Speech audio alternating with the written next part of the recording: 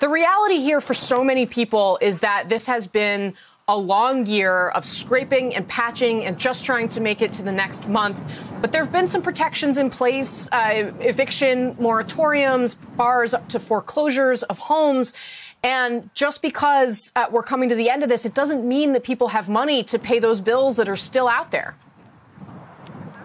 Right, Casey, that's exactly right. And workers that we've talked to in this city are grateful for that check that's coming in from this stimulus package. But the word that they've been using is kind of calling it a Band-Aid solution, right? And the vice president coming into Las Vegas today, meeting with some union workers, meeting them at the Culinary Academy. And some of those local folks tell me that they plan to bring those concerns to the vice president, you know, talking about the sustainability of these solutions. These are short term, is what one worker told me. We met a woman named Mary Ann this weekend who used to be a buffet worker at the Strat Casino and Hotel, and she hasn't been back to work in almost an entire year. And some of that stuff, Casey, is affecting these union contracts. So it means that after 1 year, she might not have a job at all. Take a listen to what she told us this weekend.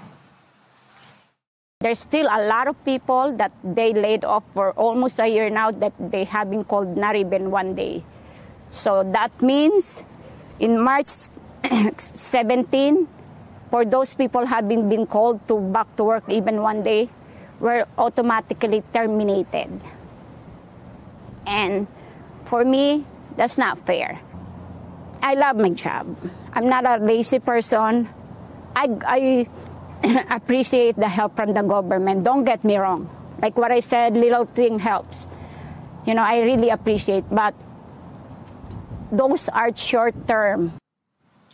Casey, those are short-term solutions, like you heard Marianne say there. You know, she's grateful for this money coming in, but she calls it money already spent. For her, it's going towards her car payments, which are already overdue, and she needs that car to drive to the food pantry in order to feed her family and her neighbors. So the long-term solutions here still very much question marks around all of it. In the meantime, it's a lot of stress and anxiety for many workers here in Las Vegas.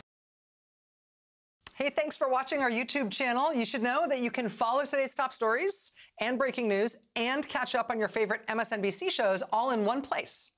Download the NBC News app today.